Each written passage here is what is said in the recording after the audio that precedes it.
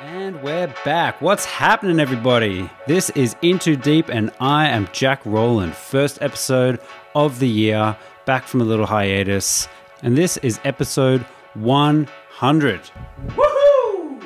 Thank you all so much for tuning in and listening to this little show. I really appreciate it. And if any of you guys would like to support the show, I have just started a little Patreon. Just look for Into Deep Podcast. But above all else, spread the word. If you like it, if you've got a favorite episode, please tell a friend, because I would love to see this show grow.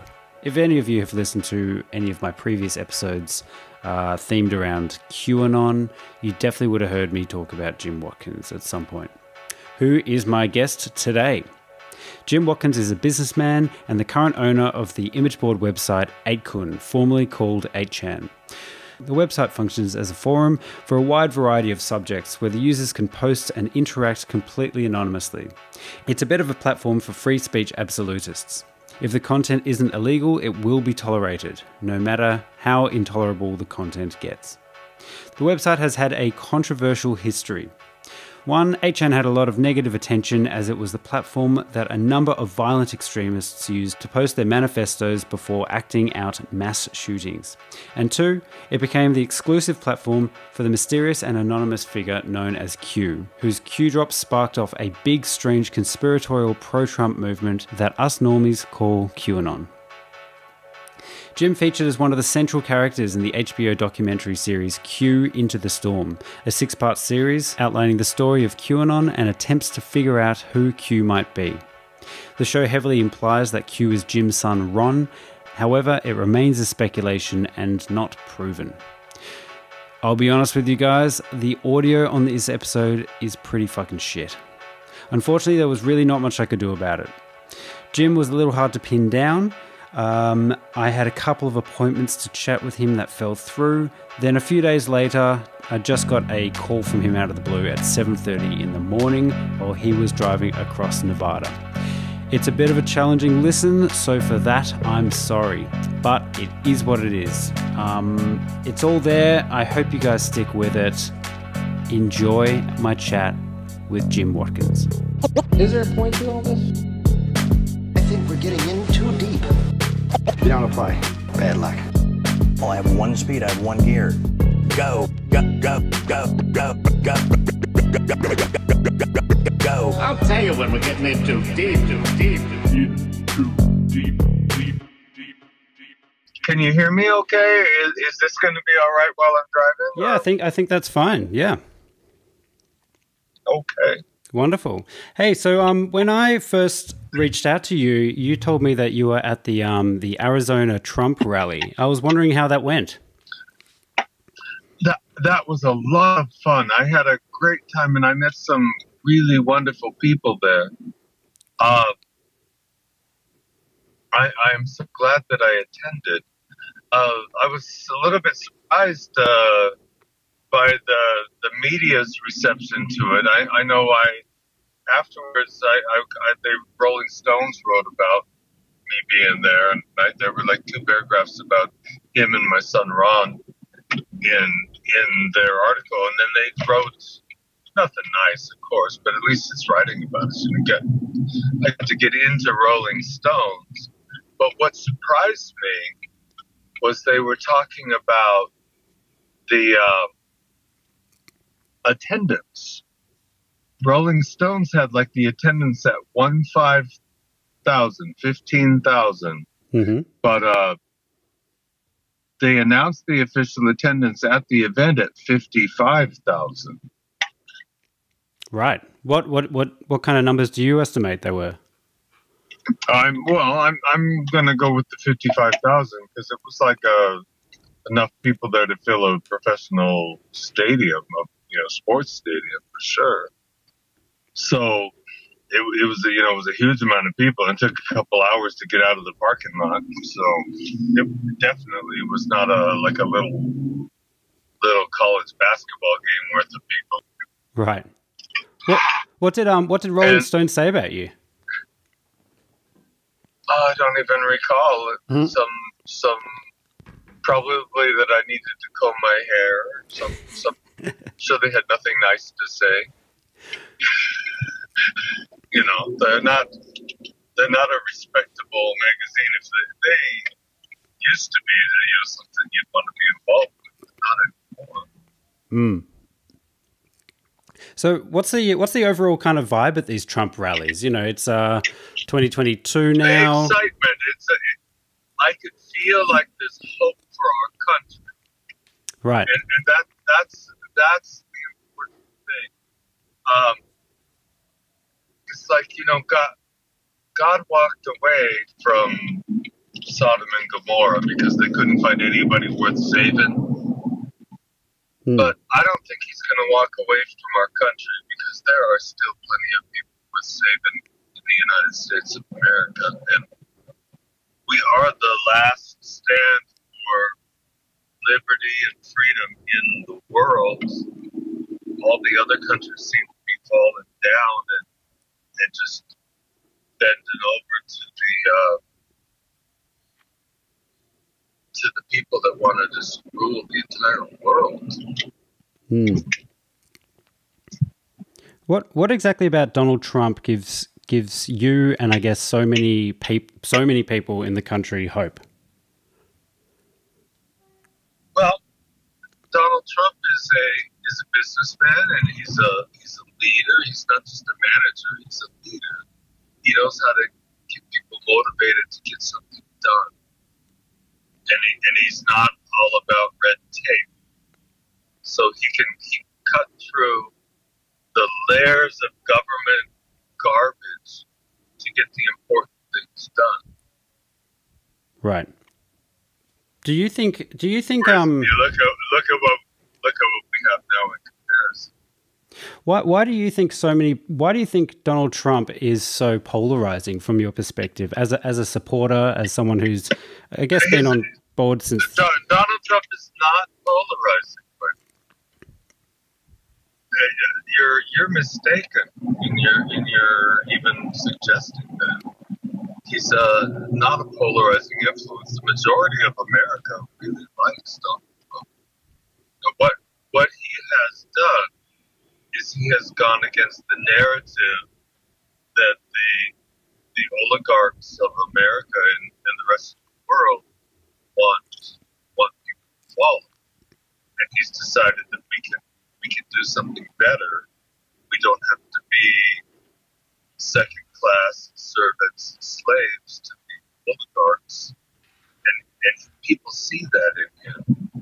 They see the opportunity to improve instead of the chance to cannibalize something and take it apart, get a quick profit from something like a hedge fund manager might do with a business. Donald Trump looks at America like it's a business and where he can build on it and find a way to industrialize it better and to improve the output of the country to the benefit of all of the citizens inside it. That's where the difference between Donald Trump and the people that run Joe Biden is. The people that run Joe Biden are running America like it's a hedge fund and liquidating. They are liquidating our country, and that's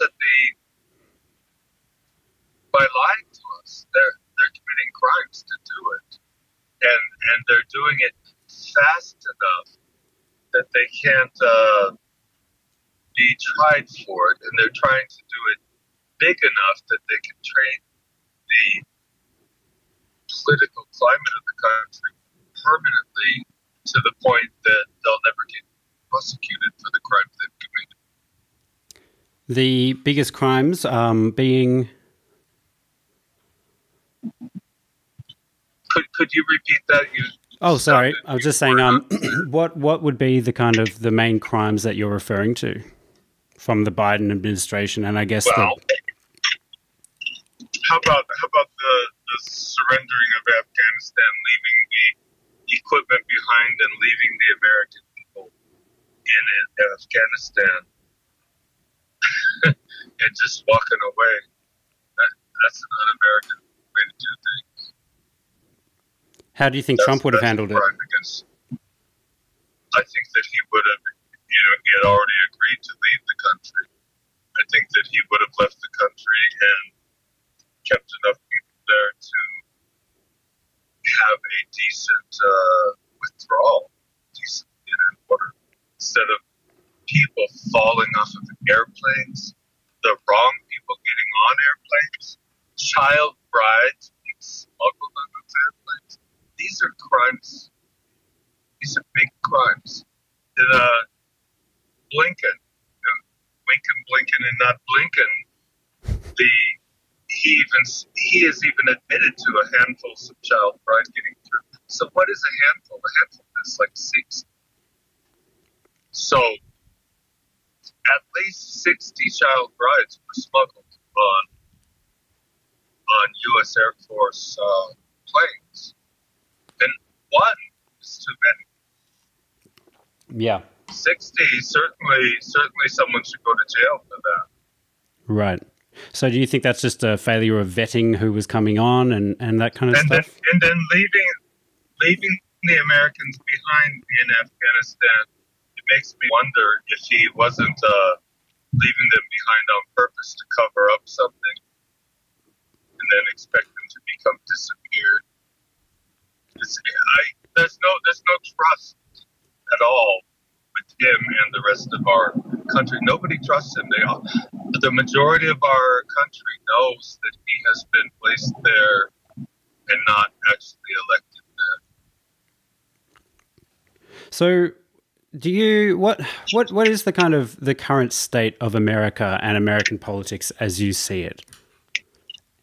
What's the biggest kind of risk? That's a pretty broad question. Well, I guess what's the biggest kind of threat that I suppose troubles you by having the Democrats in power? I don't have a problem with Democrats or Republicans. I have a problem with the specific ones that are in power have gotten there illegally. Right. I'm not a staunch any side there. It's if they were elected properly and were there to represent our republic, then I would be okay with that. But not a one of them is even willing to call our country a republic. Yeah, okay. That's a big problem because we have a republic if we can keep it. And that's how we've been. They are trying to turn it into a law world where just a few cities run the entire United States of America, which is the cities keeping the rest of the population as servants to support them because the cities can't survive on their own without the rest of the nation. That's why we have a republic, so that it can be delegated out, so that not just the cities have the only say in what's going on in the country. So I guess otherwise, New York, Chicago, and Los Angeles run the United States. And nobody else has a say. So why exactly do you... I know Donald Trump has not been, he hasn't been a career politician by any means. He's an outsider. I can completely see why that's appealing. But, he's also kind of... He's also successful. Sure. He's a successful man, and people are attracted to success. And he made our country successful. Everybody was doing better until COVID. Our whole country, a lot of the world, was doing better until COVID. I guess what I was kind of leaning towards is there any, although he's a very successful businessman, he's not a career politician. You could almost argue that Donald Trump is one of, kind of he's rubbed shoulders with elites his whole time. Can you repeat that? I'm sorry. I don't. So, yeah, absolutely. I guess I was just saying... I didn't hear that sentence. Donald Trump, although he's an outsider, although he's not a career politician, he has also rubbed shoulders with elites the whole time. He has, had people from Goldman Sachs in his kind of administration. Is there kind of any suspicion or anything that he is, I guess, still has interests with the wrong people? The elites, big business, rather than the fellow man, etc.? Well, I think that's a buzzword, the elites. He's been successful from young man until adult, and he turned himself into, one of the few billionaires on the world. If billionaires can be considered the elites, that's where I guess you would draw the line. Yeah. But he's certainly not accepted in the billionaire boys club. Otherwise, he would be doing better, right? Instead, he's losing money. He's lost a lot of his fortune to do his best for the United States of America. It's like he volunteered for years. I know that you and Ron have been very vocal voices about the 2020 election being fraudulent and stolen. I'm wondering if we could go back. It's January now. January 6th, anniversary of January 6th has just kind of passed. A year since, I guess. We still have people in jail for that. Yeah. We still have people that have not been to court for that. There's still in pretrial confinement in 19th century prison conditions. Yeah. Mm-hmm. You were there on the day of January 6th. I'm wondering if you could kind of give me your impressions of the day from your perspective, someone that was there in protest of the results of the election and in support of Donald Trump.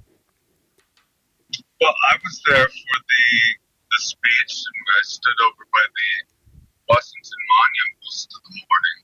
Right. Then after the speech, we walked over to the Capitol, and there were millions of people there, unbelievable amount of people, probably the most people that have ever been in Washington, D.C. at one time.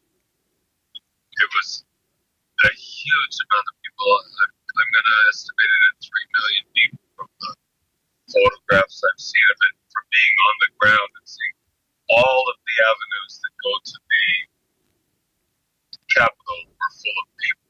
So, and when you got to the Capitol,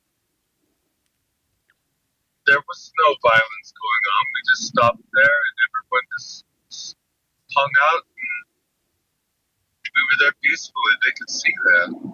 Now, from what I gather, the people there, they arrested like 650 people. They had gone into the Capitol from the other side, not the side towards the Washington Monument. So, what struck me the most about the crowd is the cleanliness. There was no trash litter. It was clean. I've been to Washington D.C. many times, and it's usually dirty. Mm-hmm. But these were people trying to be at their most respectful. Right. And right. it was a real cross section of America. 1% of the United States was there then. Wow. And I don't think that's ever been done. We're talking about Martin Luther King Jr.'s March on Washington in 1963, in August of 1963. Didn't have as many people as this. It was huge. And it was a real cross section. It was all races, all religions. Oh, sorry, Jim. It's a bit hard to hear you right now. Sorry. Well, I'm in the Sierras, so things happen. Yeah, hopefully sure. It'll come through okay. Yeah. But it was a lot of people there, and it was a cross section of America. You felt like you were there with America. And people had flags from different places they were from. It was a nice day. Hmm. It was cold, and then the Mayor Bowser had called martial law later on in the day. Everyone had to leave. Do you So think at that time we all left. Right. So what are your impressions of the people that did enter the Capitol building and, destroyed property, went into Nancy Pelosi's office, stole the podium, that kind of stuff? Q Sharman, who was in there roaring. Well, I don't think the Q Shaman stole anything, did he? No, I don't think so, no. I've met him. He stole the show. He stole the show. Okay, he stole the show. There you go. Well, the people that stole things and stuff, I'm sure will be prosecuted. There's plenty of people that are still in jail for trial confinement, presumed innocent until they're proven guilty. That's America. Of course. So I'm sure that if they broke something or stole something, they'll be held accountable for that. It's just taking them quite a bit of time. They're making the process the punishment. From what I've seen, the only person that committed a crime that would put you in jail for many, many years is the policeman that murdered the lady there. Right. You don't think that he was... Everyone else was committing crimes that would not put you in jail for them. And where are you from? I'm from Australia. We've had some... Are you calling from Australia now, or? Yeah, calling from Australia. Yep. Okay. So, do you have counties there, or do you have states? Yeah. What do you call your precincts or counties? Or? Pretty much in states. Yeah. Okay, you got a state and suburbs in the states. New South Wales, or that's right. Or something like that, right? Yep. So, in your state, then it's broken up into smaller areas, and then you would have probably a policeman or a constable or somebody like that. Mm-hmm. If you had been arrested in New South Wales, and I'm not talking about these days, because what I've seen out of Australia, whether it's true or not, is something else. But it hasn't looked pretty for Australian police. Yeah, but it's been an ordeal. I don't think there's anything that would have put you in jail for more than a weekend and maybe doing some community service, picking up garbage or something for a couple of weeks after that for most of these guys. Mm-hmm. That's just my thinking. If that had happened in my hometown, that's what would happen. If they would probably go to jail for the weekend and do community service. Because there was no violence happening. Now, if you talk 650 people out of 3 million, we're talking like, what's that, 0.02%? That's a tiny amount of people.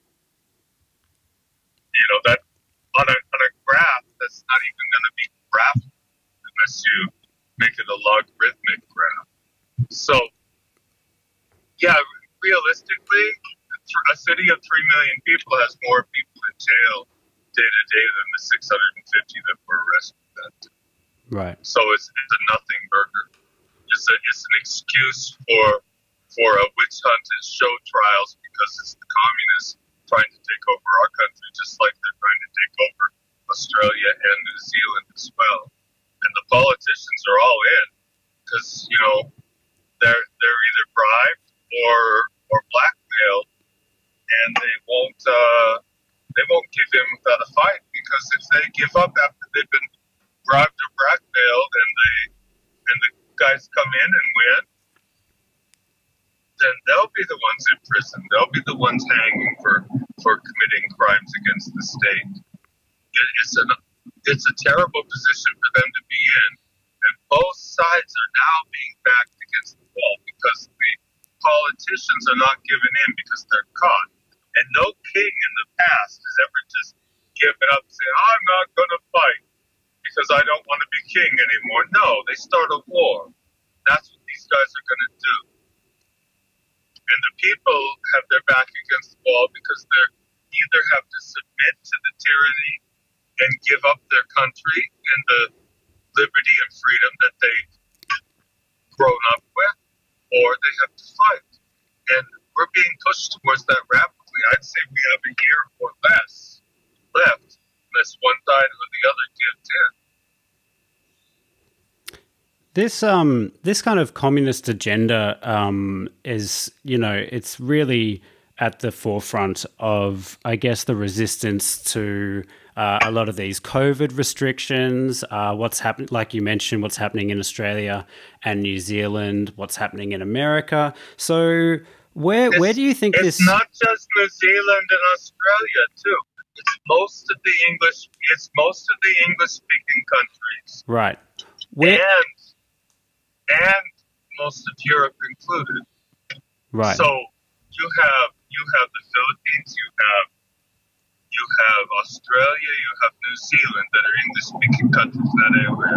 Hong Kong's already been put there under the boot of the government already there. So what about Singapore? I don't know what's going on in Singapore. They've been pretty quiet. But there's not much else left, is there? Yeah, I'm not sure. Where do you think this? And certainly, the Five Eyes, the spy network of our country, your country, and our country, and a few other countries. Is this a safe system anymore with communist China inside your government? Well, that's and you getting our nuclear submarines. And the communist Chinese are inside your government now? So that was going to be my question. Safe. Where is this communist push coming from, you believe? China? China. So why does China have such a stronghold on all of these the West? Why do you think the West is allowing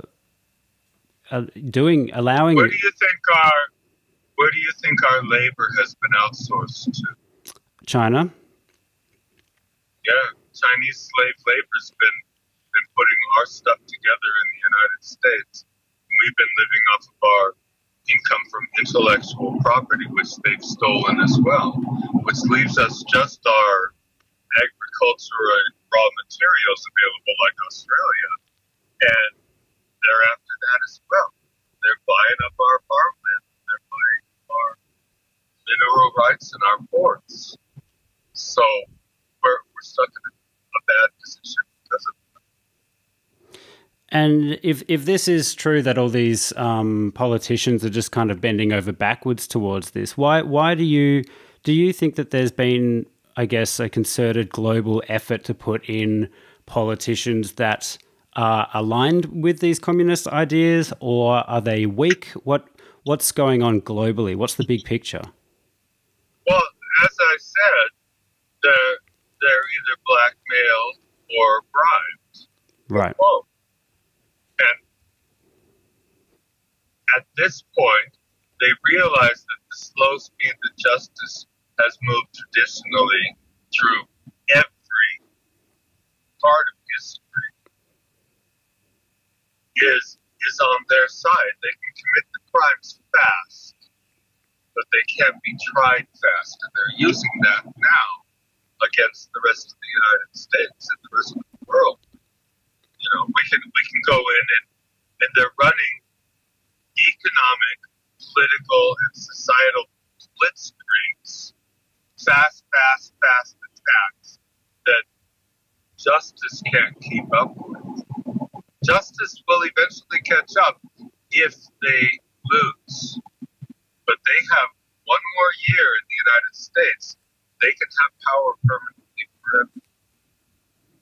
If this next election in the United States is not conducted fairly, then the U.S. is over as a country, and it may stay as the United States of America, but it'll only be a republic or constitution will no longer be honored.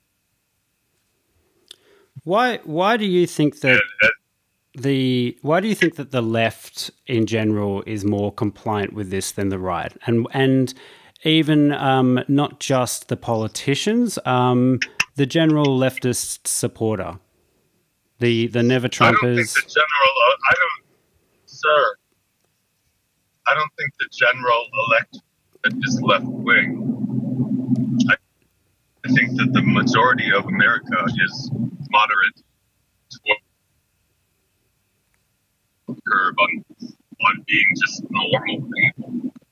The left are both politically minorities, but they're aggressive and they're noisy.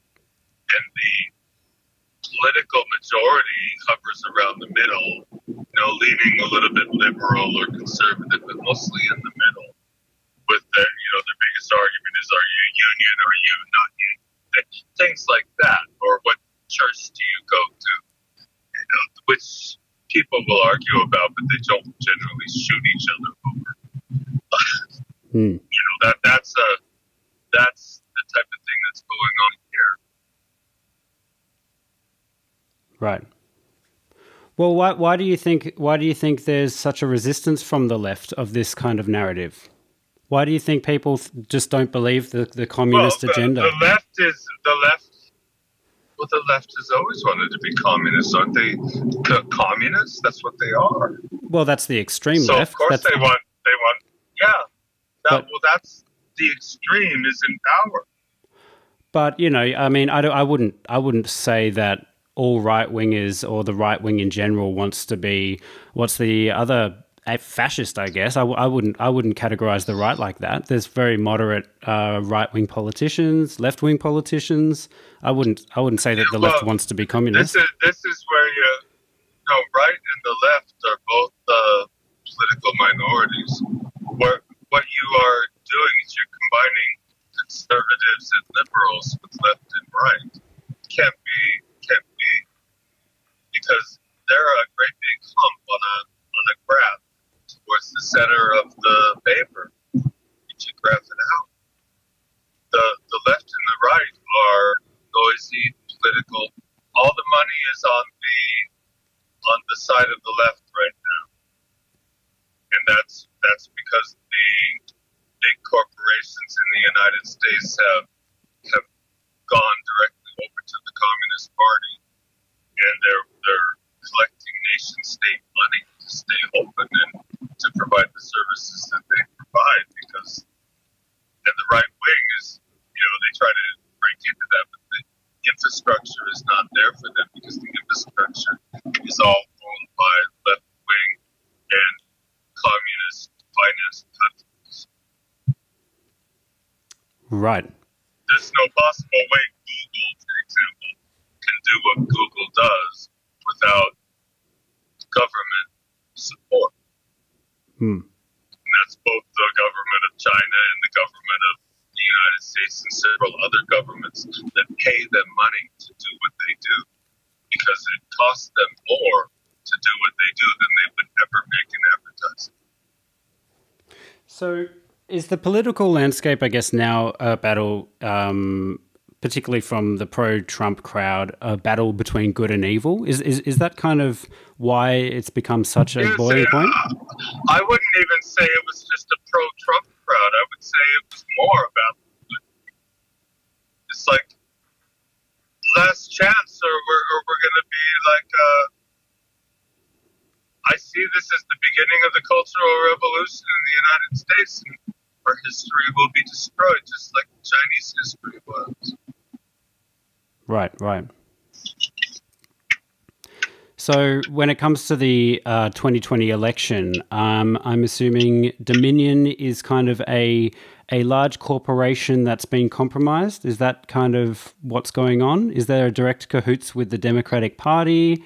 Is it big business? What do you believe is driving that? I think Dominion's a multinational corporation, originally from Venezuela, and their main headquarters here in North America is Ontario, Canada.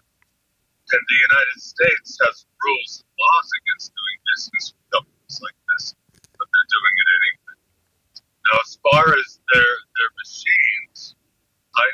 my son, Ron Watkins, wrote a white paper on how it was possible to cheat with those machines, and he didn't say they were cheating, but he showed people how it was possible to do it. And Right. obviously they were not happy with that because people actually did it. And it turned out that that's the way things happen. But he didn't actually say that Dominion cheated it. He said that he showed how they could do it. Right, right. So, I mean, look, I don't know the nitty gritty details in the election fraud narrative, but why has there been? Is there proof? I guess is my question. Mike Lindell, for example, the My Pillow guy, has been extremely vocal. He's started his Frank speech. He's I can't remember the name of that large event that he did that Ron spoke at, but he's been very vocal about having proof for the election fraud. But the date has constantly shifted. What's happened with Mike Lindell's proof, and why has it? Well, I've never met Mike Lindell, and I have a couple of pillows from his company. How are they? But I've never advertised for him. I've never met him. Yep. I know Ron has met him a couple times, and of course he did the speaking at the thing. But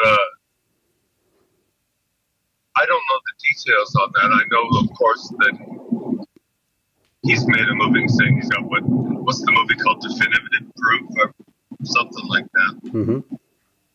But I haven't actually taken the time to watch it. So I don't know too much in details. I've just seen the summary. So do you believe there is proof that the election was fraudulent? I've seen enough proof for me, but it doesn't matter what I've seen, and it doesn't matter what maybe you've seen. It matters if a judge is willing to see it. And if the judge is willing to see it, is that judge corrupt or not? Because it's, we've had to the point where we can't even trust our judicial system to see something through appropriately. Are there any conditions? When all, I would say that a large majority of all three branches of the United States government are in a bad position right now. Trump's put a fair few kind of more Republican judges in the Supreme Court, right? I think he got a lady in there right before he left office, but I wouldn't know if she was a... Judges are not particularly into saying I'm Republican or Democrat. They're usually non-political people. Right. And now who he got in there, I don't know if that was the best one that he could get in there, but, she's in there. Are there any conditions that would lead you to believe that it wasn't stolen? I mean, it's possible that it wasn't stolen, right? No, it's not possible it wasn't stolen. It was stolen, and that's been proven. It just hasn't been proven in a court of law. But there's been enough evidence that has been publicly circulating, not on mainstream media but on all of the alternate media like we're talking about right now. There's obviously enough evidence circulating on Telegram to prove it. The election was cheated. But that evidence doesn't show up on CNN or MSNBC or Fox, BBC, or, it just doesn't show up there. I mean, if the evidence is strong enough, though, I mean, there are other platforms, surely, that are large. No. How strong of evidence do you need when you have a forensic audit and criminal evidence turned into a attorney general that is supposed to take action with that decides that he's going to investigate it. What kind of investigation is he going to do? Is he going to run another forensic audit?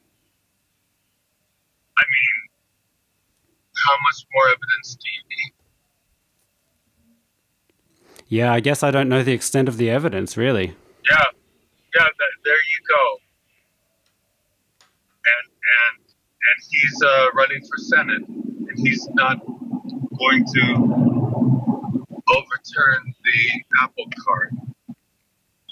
Do you think that there's who if Donald Trump does not run, who's in politics now that you think, I mean, and even, is there anyone on the left that you think inspires any hope at all? Or if not, who in politics do you think could represent these concerns? Well, that's a pretty broad brush question.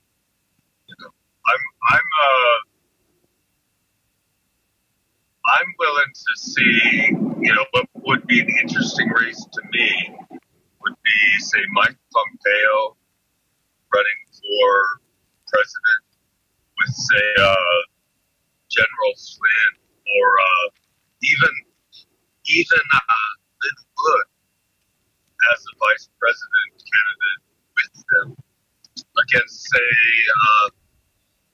who's that lady from Hawaii? She ran, but nobody really talked about her. Tulsi Gabbard. Now, she seems to have integrity. I don't agree with all of her politics, but I would not step on her integrity. I believe she's a lieutenant colonel in the National Guard right now. And anything above lieutenant colonel in the military is very political as well. But she's a lieutenant colonel, and that is a very respected rank in the United States. A lot of old Bernie supporters ended up flipping toward Trump. What do you think about Bernie Sanders? I know Bernie Sanders. Bernie, he's an old man, and he'll won't live much longer. What about his ideals? He's chaos is his ideal, and he seems to be helping with that. Right. Why do you think many people supported Bernie? I think he's a bitter old man. He's pushing communism pretty hard there, but he's open about that at least. At least he's got a little integrity on it. Right. Well, I guess I guess we'll see what happens in 2022 and then 2024. Because at this rate, there's a good chance we'll see more Trump. Well, you remember Yugoslavia when we had Tito? It was pretty good, wasn't it? I don't know too much of Tito. Did you say? I don't know too much about him. Remember when Yugoslavia was run by Tito? I'm not familiar. It was a pretty good country, and they had some problems, but they kept it together. Right. Yet I have a feeling that what happened to Yugoslavia will happen to the United States if the 22 and 24 election don't go through legally. If they don't go through without the amount of cheating we had last time, then we will end up balkanized like those countries that we have now after Yugoslavia. Remember the Innsbruck Olympics? Mm-hmm. And I don't know, we had Sarajevo, they had the beautiful Winter Olympics there. That was Yugoslavia. Right. But it's never returned to that. No. So you're kind of inferring that there could be a split pretty much in America. There's blue versus red countries. America's end up balkanized, and then the Chinese will eat it up piece by piece, and that will be the end of that if we don't get our country back this year. There's a lot of Republicans that have kind of embraced the idea of, America kind of breaking up into different factions, I guess. Do you think that's just... I've defined a lot. I think that you good you're point. going to find a lot of anybody. Americans and both the Democrats and Republicans are pretty much into staying indivisible. We'll argue over different things. When you're talking about a small number of right-wing radicals that are more similar to their left-wing opponents than to the majority of the United States. We're regular people. Yeah. We go and we drink Budweiser beer like you guys drink Foster's. And we go to church on Sunday, and we go to football games and basketball games, and we work really hard. And then we die. That's Americans. Mm-hmm. We're not these wacko weirdos that want to change everything up.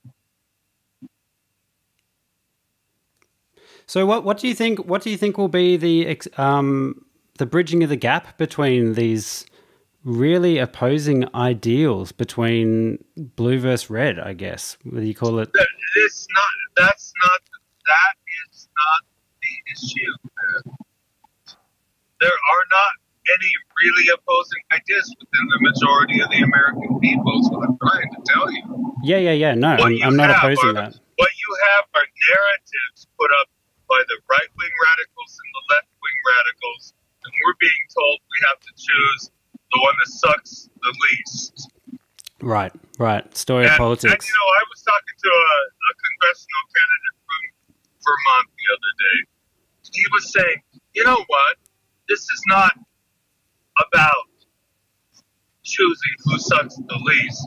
We need to choose the people that don't suck at all to run our country, because they need to represent us. We can't run everything on consensus. We have to run everything with representatives. Otherwise, it doesn't work because it's too big. Yeah. It's the same like Australia. Australia's federalized for that reason. It's not a national government in Australia. You're federal like the United States. Mm-hmm. So, with a national, but you're too big to be national. A smaller country, maybe not population-wise, but geographically, can be nationalized, and it's pretty much accepted and normal. But a big country, are the people in Melbourne the same as the people in Perth? Yeah. A few minor differences. Well, I mean, they're the same. There's a few mild differences there, but they have different viewpoints and representatives, and they pretty much run a different community. Yeah, that's at the moment particularly. Yeah. The distance is the reason for that. So a centralized government in the United States will turn us into a Soviet-type government where we have standing in line and everything is run by the state. Nobody gives a hoot if anything is made better or not, because it isn't going to help them out personally, and all they have is themselves to care about, and it doesn't matter what happens to anything else. And before you know it, we have everyone living in apartment buildings with no windows and huddled around garbage cans that are on fire for heat,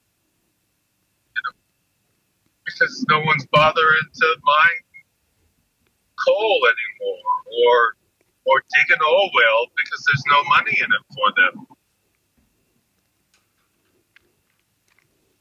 Yeah. A little kind of change of direction. I guess I first kind of got to know a bit about you and Ron through the documentary Q Into the Storm. I'm wondering what that kind of... Well, it was not my it's for me. Oh, well, you're definitely one of the stars there, Jim. You're definitely one of the stars of the show. That's for damn sure. But what's your impression of that film? I'm sure it was a very different experience being in it, but once it was released, what's your impressions of the portrayal of you and Ron and just the overall film or series? Sorry. Well, I thought it was a little long. I have mixed feelings on it, and some parts of it were a little embarrassing. But hey, I was embarrassing. I would get embarrassed. I knew they were filming. But the first episode where they talked to a lot of real normal guys on the street, I liked that. I could see what people were actually looking at Q for about. The rest of it got to be a little bit narratively, and the end of it had me looking like I was leading the insurrection. and all I did was walk over to the Capitol building with 3 million other people. Right. Do you think it misrepresented you at all, or Ron? Because well, I think they tried to infer that Ron was Q and he's not. Right. And the same, they tried to with each episode they're inferring a different person is Q. But the reality is that nobody knows who Q is. Q is an anonymous person. So what happened to Q? Where did Q go? I don't know. That is whoever has the password for their trip code on the website is not posted. I don't know who that person is. Do you have any suspicions on who you think Q might be? I think it might be Colin Hoback. Being the creator of the film. He knows more about Q than anybody I know. Haven't heard that theory before, but maybe worth looking into. Is there any? I'm teasing you. I'm teasing you a little bit. Of course, I know. I don't know who Q is. I really don't. What are your impressions on the Q movement in general? I mean, I'm sure there's one side of it that is concerned patriots that are very, very interested about the issues that we've been talking about this conversation. But there's also another very out there fraction where a lot of it comes down to, well, currently you've got a lot of importance on JFK Jr. not being dead. There's a lot of different kind of fractions that have gone from. This is also just the pedophile elite narrative is very central. Stuff. You're combining a lot of different fractional movements into Q. And a lot of that stuff is just other people's narratives that they're. I guess that's what I'm asking. JFK Jr. thing. No one ever found JFK Jr.'s body. What can I say? But I don't personally believe he's. But nobody found his body. That's not a Q thing, though. Q is even mentioned JFK Jr.'s dead. I guess I'm talking about the culture around Q. What was actually posted on Q posts, and there are people out there that have their own narrative, and they tie it somewhat to the Q movement, and that's entirely different than with Q. There's Q, and then there's anons that are doing research, trying to find out answers to these questions you're asking me. And that's important, and that's normal, and these are normal people. They're regular people doing that. Whereas there's a little more eccentric factor out there with the people that are off on farther tangents away from reality. Maybe I jumped the gun with JFK Jr. as that seems to be embraced a lot more in recent times. It's been going for a while, but maybe even going, not by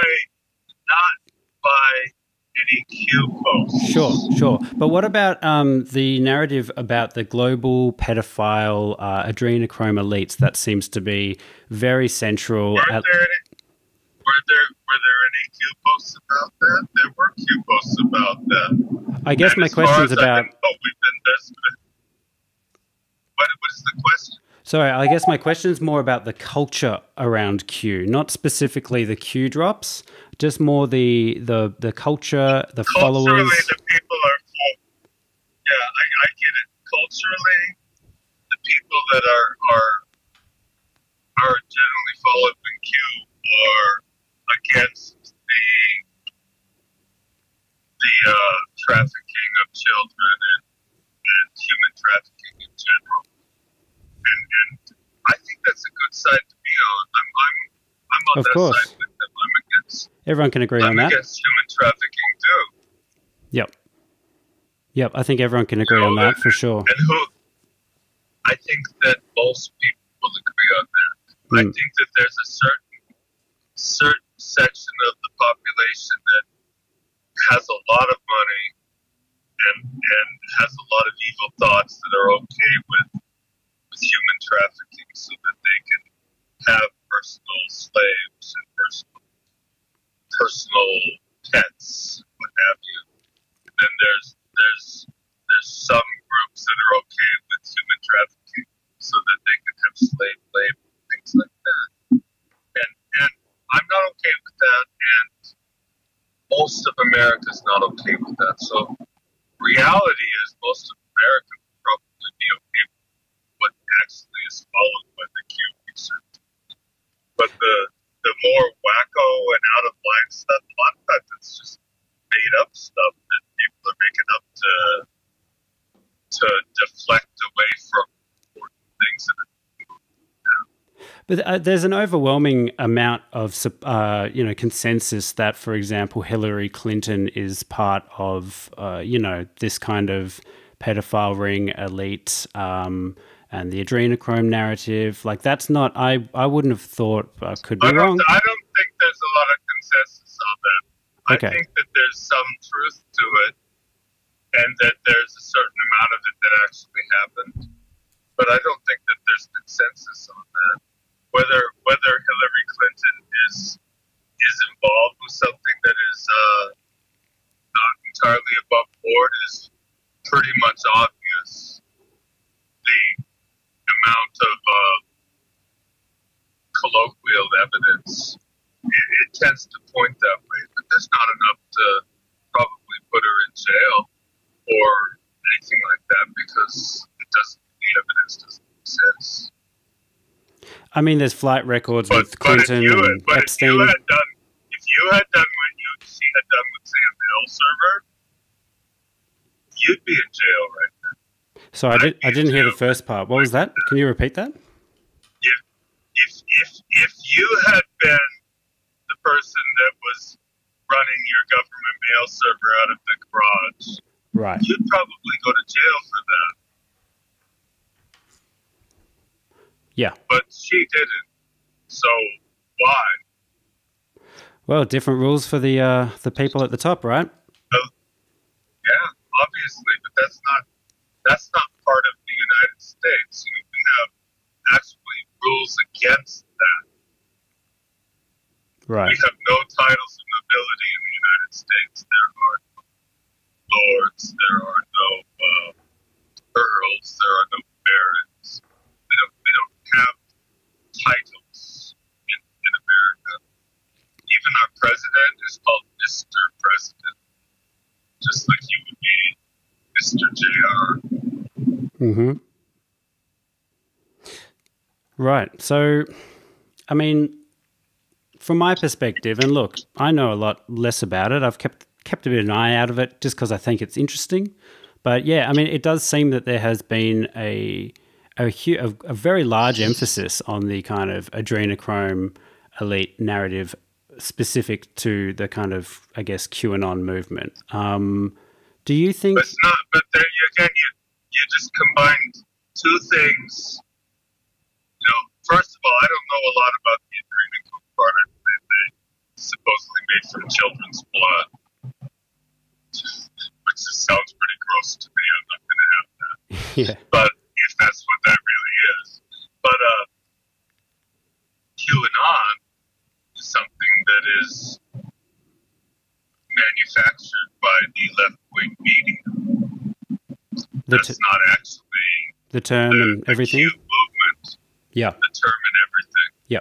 It's a mainstream media buzzword for search engine traffic, I'm pretty sure. What's a better way to describe the movement? A better title? A better, label? What's a better label to describe the Q research community? A lack of label would be appropriate. It's Americans from all walks of life. Yeah, okay. I mean, really all walks of life. From university professors to farmers, strawberry pickers, everybody in between. Do you think there's a worry that so many people are thinking this way? If you kind of admitted... Well, it's obvious. It's an obvious majority in America that's thinking this obvious majority.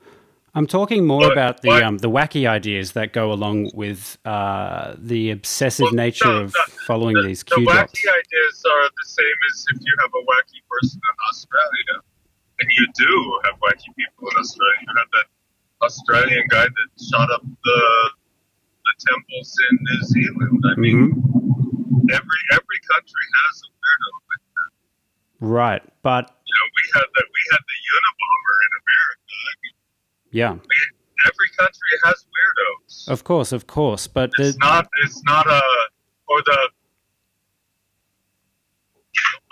Jack the Ripper in London, or who knows? There's weirdos everywhere. Of course, but these are solo people, outliers. Yeah, I'm talking. That's who you're talking about for these wacky things. I'm talking more in terms of there's a community around these people. There's a community. There's not a community around the wackoness. Right. That is just a newspaper narrative around the wackiness. The normal people are not doing any of that weirdo stuff. Right. Normal people are not running around with a suitcase full of cutlery on their way to kill people with cutlery. Normal people are not taking a rifle to a pizza joint to arrest people.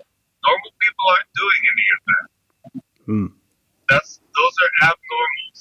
You have those same abnormals in Sydney or Darwin. Everybody has that. There's a certain percentage of people that are broken. In every community, in every culture, and unfortunately, those broken people can't be identified until something happens, because we don't really have a pre-crime unit of anything outside of novels or movies. In the film, a big part of the kind of the structure of the film was, I guess, the relationship or deterioration of a relationship between you and Fred. Now that there's been quite a few years and Fred's kind of, escaped Filipino jail for his cyber libel accusations. How do you feel about how that all went down?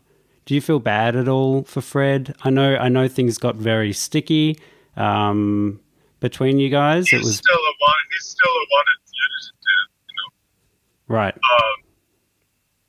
From what I have heard in the narrative is that people think I'm suing him, and no, I'm not suing him. He's got criminal charges against him, and that's something we'd have to bring up with prosecuting attorneys. I'm not suing. Sure, but they came because of your accusations, right? I mostly don't think about him at all. I have no interest in. Do you wish the best for Fred now that it's all blown over? No. Sure, no problem. I'd love to ask you a bit about Ron's campaign. You know, Ron is now running for Congress in Arizona. He is. How's it going? It's pretty exciting. Hmm. You know, he went and he was talking to the Maricopa School District yesterday, I believe, about I saw. CRT and race baiting and all of these different, communist agenda type programs that the teachers union is trying to put into place. And he went and explained that to some of them, and hopefully he reached some people over there. He's reaching many people? We certainly don't need CRT in our schools. Right. What do you, I get this kind of, the CRT, critical race theory talking point, and we talked about the kind of... It's a sticky point with most Americans my age. Yeah, we aren't going to accept it at all. But they're trying to teach our children this theory behind our backs, so that one generation grows up with it, and then we have segregation in the United States. That is such a mistake. We've desegregated the United States 2 times. We desegregated it after the Civil War, until we had a president that Wilson resegregated the United States. Then we desegregated it again with Martin Luther King Jr. in 1965. Then, by the time, I was born in 63, the dawning of a new generation. By the time I graduated high school, it had gone from Negroes and colored to black to African Americans to people of color to not even talking about it. Just Nancy and Joe and Billy and whatever. You're just whoever you are.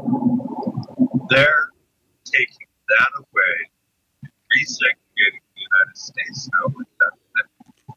That's not acceptable. So maybe it's acceptable in Australia. I know you have reservations for the Aborigines and things like that. You guys have your different culture there. But it's not acceptable in the United States. So this is, I guess, falls into the category of a communist push. And they're taking our civil rights leaders that have already passed away before this happened and counting them as founders of critical race theory. For example, Martin Luther King Jr. would have denounced critical race theory. It's against everything he stood for. But they count him as a founder, except he was assassinated before critical race theory was even thought of. So who's pushing for this stuff in the schools? Well, the teachers union, because the teachers union is bought off by the communists. How so? How so? That all the way in any community of influence in the United States, the Chinese have bought their way in through bribery and through blackmail to having some sort of control over it. And especially in our schools, the school systems are rampant with communist Chinese propaganda. Right. So what does Ron plan to do if elected? What's his kind of plan of attack? This is what he went to talk to Maricopa County about. But Ronald's big thing right now is to get a fair shake for the people of Nevada. I'm in Nevada right now, Arizona. I'm driving in Nevada right now, while we're Great. like 90 miles an hour. I love it. Beautiful country. But yeah, it's great. The thing he's pushing for is during World War II, the water table in the congressional district that he's in was polluted to mine for uranium to defeat the Japanese. So only if the federal government steps in and helps will that ever get cleaned up. And he feels that there's an obligation by the federal government to do that. So he's hoping he'll be able to reach out to the community leaders to let a accurate, because they have aerial surveys, radiation surveys of the area, but they need an accurate ground-based survey be conducted, and then communities in different areas need to be cleaned up, because otherwise they'll never be cleaned up. And because the half-life of uranium-238 is like 4.5 million years, that's a long time. It's never going to, there won't be humans anymore in 4.5 million years. So it's never going to get, it's basically forever unless we clean it up. And it's an obligation of the federal government to do that, because the thing about it is, Ronald has a plan to clean up those areas. And there has been a lot of research, because the United States is not the only place that has this problem. Egypt as well has had a problem with this in the past, and they have more current research on it as well. Most of the U.S. research is like 40 years old. But we need to take what has already been researched and actually put a plan together to do the cleanup.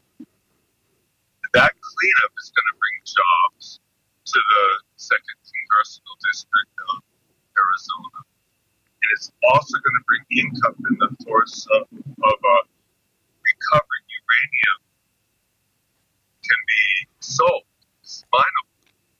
The recovering the uranium during the cleanup is mineable material.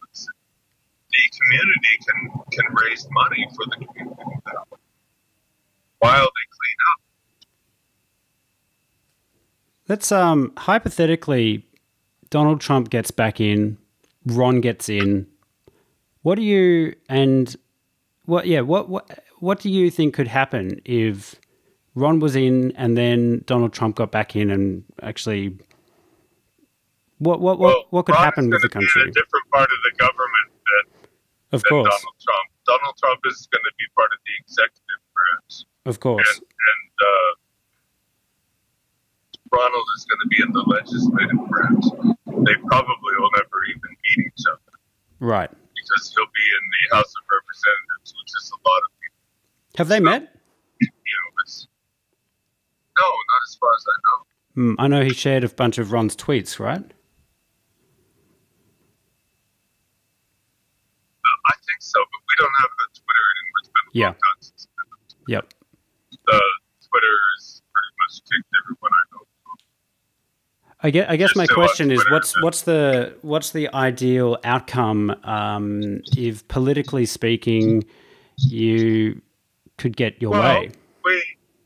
Politically, if the country can turn around from the path it's following now, is the justice system will be allowed to work and take those committed crimes in the last few years in the federal government and arrest them and try them and sentence them to what is appropriate for their crime.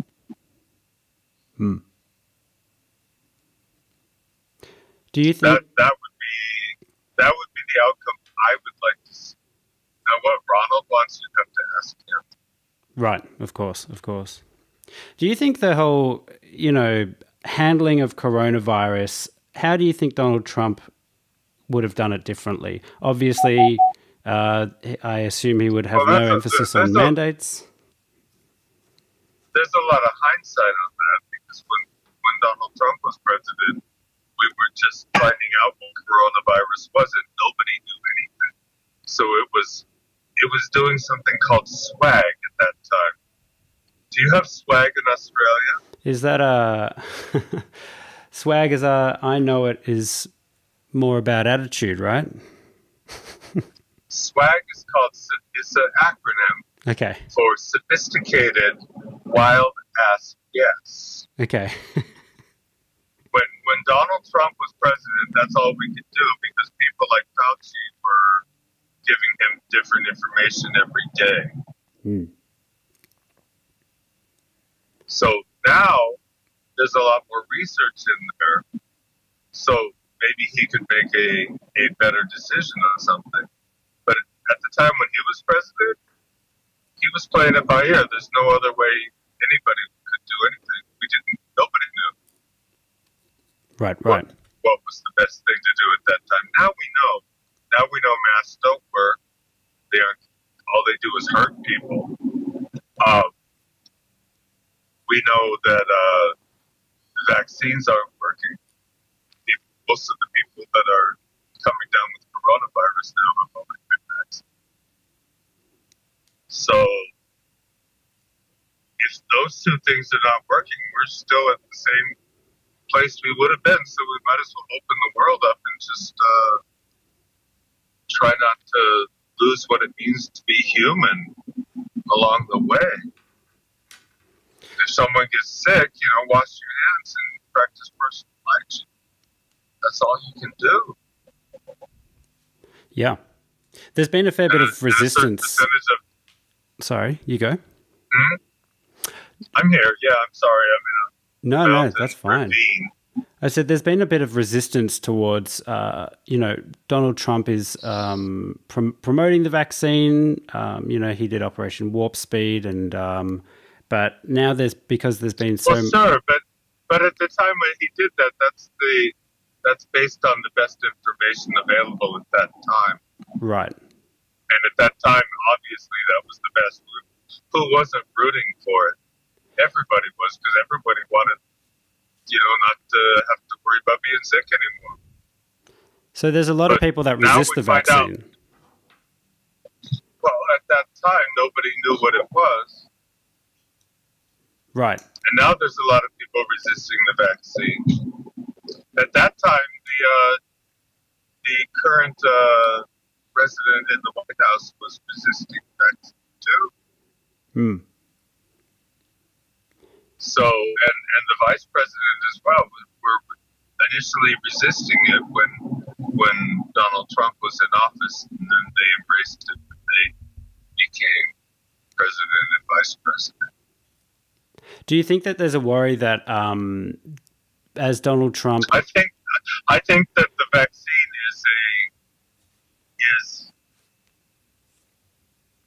is just a financial boon for certain companies, and they're paying off politicians to enforce it.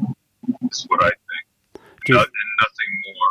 I don't think it's a kill shot. I don't think I think that there are real vaccine related injuries. I think that for the most part it's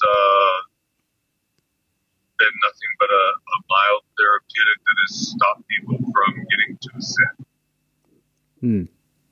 But that is all it is. It's not a vaccine. It's more of another therapeutic, and it wears off. Right. Well, that's why they want to give it to you again and again. And what are the benefits to that if it doesn't stop you from getting the disease? So, and common sense should prevail. If this is a virus, and the flu is a virus, and we have to get a different flu shot every year because it mutates every year. So, are you telling me that the COVID-19 virus is not mutating? It seems to be mutating. Variant is just another name for a mutation of the virus. So every time it mutates, we need a different vaccine. We don't need the same vaccine. So why are they pushing that vaccine? To sell it. Because they all bought Pfizer stock. And the politicians all have insider trading ability. where they can buy that stock. And then they can force people to use that shot, whether you want it or not, and it keeps the value of that stock up so that they get lots of money. Do you think Donald Trump is one of those politicians that's been bought off? Because he doesn't seem to be pushing that narrative. He seems to be pushing the vaccine, saying it's a marvel, everyone should get it. He's kind of. Do you think do you think that will hurt him? Donald Trump is not pushing a mandate for the vaccine. He's not pushing a mandate, no, but he's encouraging the vaccine. He's not. That is what people are angry about. It's not pushing the vaccine or not. Pushing a mandate for the vaccine is why the whole world is outraged. Yep. Mandating. That's the problem.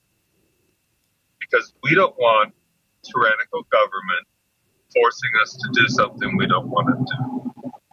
Yeah. Yep. Jim, you've written a book. You've just come out with a book. I have. Sliced Americana.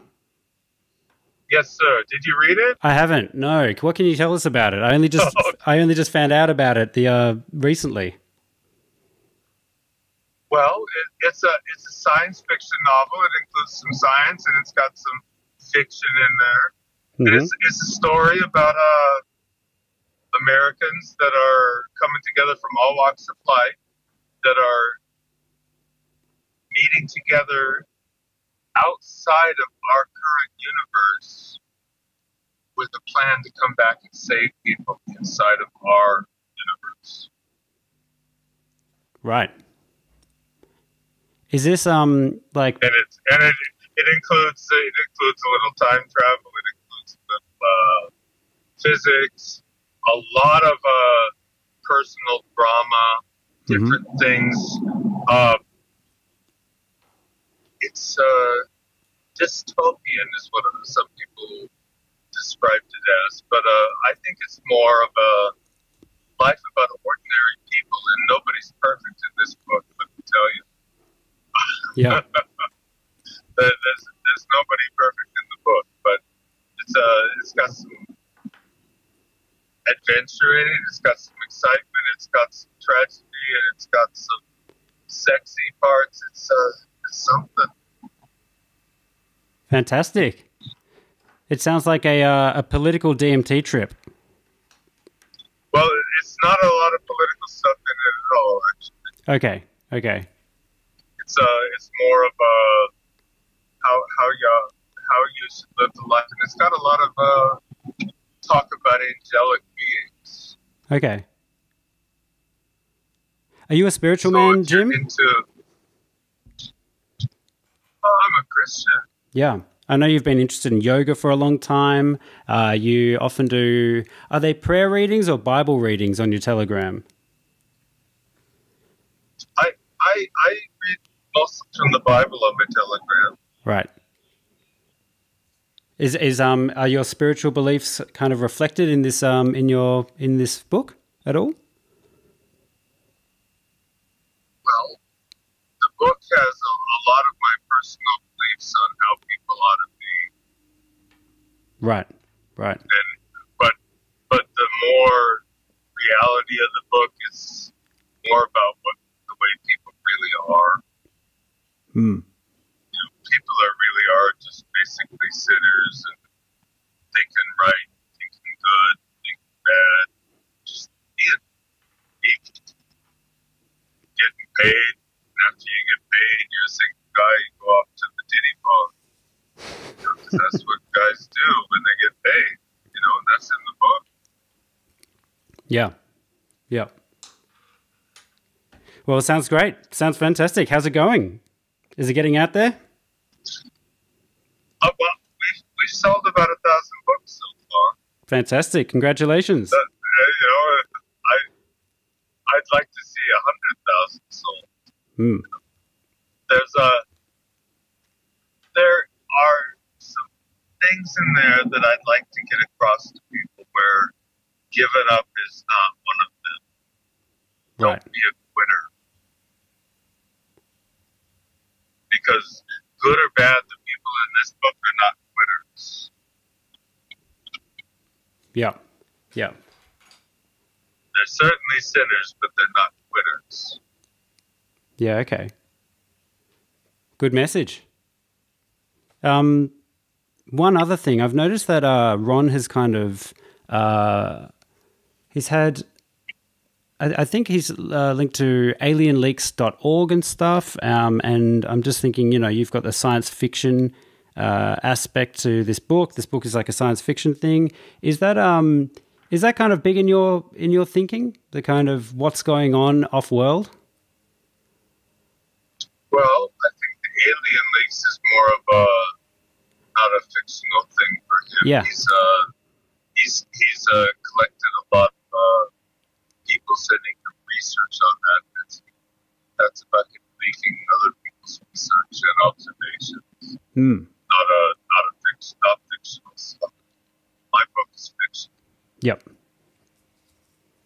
But are these obviously these are ideas that you're very interested in? Are you on board with the kind of unfolding narrative? Who wouldn't want to meet a space alien? I definitely do. I definitely would love. Yeah, me too. Me too. Sign me up? Exactly. Exactly. No kidding. But I never have. Yep. But I do believe I've met an angel.